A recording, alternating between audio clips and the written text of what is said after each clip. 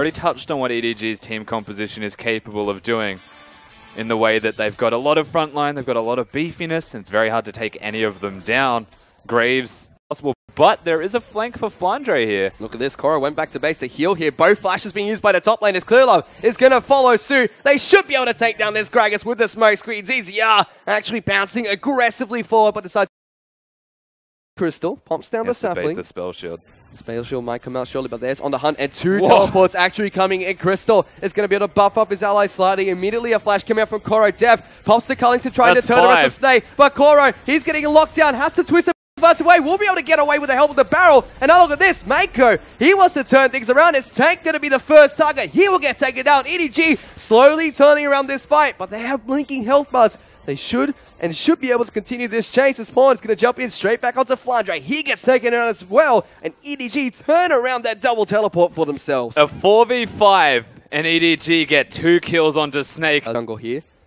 Yeah, and the problem is the lane assignment of Snake right now. They've got Ryze in the middle lane. He has a teleport. May not be available, but he should be in side lanes. They're actually diving. Yep.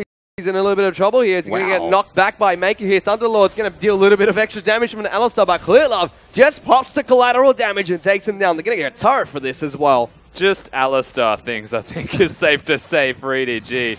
That's the turret and the dive. The pressure hasn't stopped there. They're going to continue with this push on towards Crystal here. Pawn going to try and jump in towards the backline here. Parallel Convergence not going to lock anyone down as Ella forced to flash away. Lots of flashes coming out from EDG as Def gets on towards the backline. He's able to take down Crystal. Flandre in the middle of 5 people. And he's going to get taken now. Double kill for Def with a sliver of health.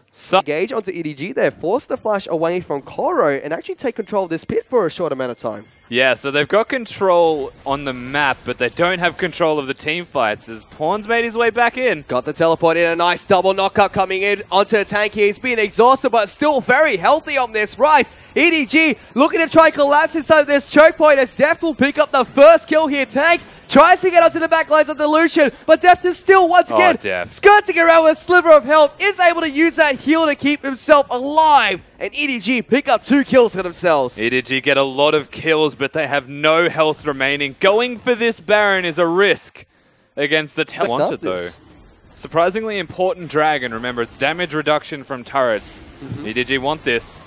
They're looking for it. On the hunt has been popped on the side of Snake though, but ClearLove, he's found Crystal in a 1-1, misses his ultimate. ZZR is going to be able to save him. They take down ClearLove as Crystal was allowed to live for quite some time. Eventually will fall down as Pod trying to do some work to the backline of Snakes. Alive. Let's take. He is going to get taken down by Deft as he gets clustered into the middle of the team. Pawn able to pick up the kill onto ZZR finally as EDG looking to try and chase on towards the surviving members of Snake. Ella will eventually fall down, and that's 4 members from the side of Snake that eventually go down to 4-man strong EDG. Yeah, and they've got a big minion stack in this bottom lane, so this could potentially be the entire game here.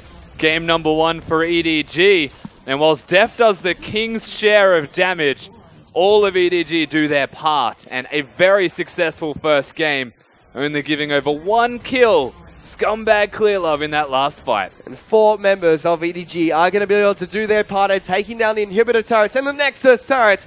And they finally break the Nexus to take game 1 in this best of 5 series against Snake.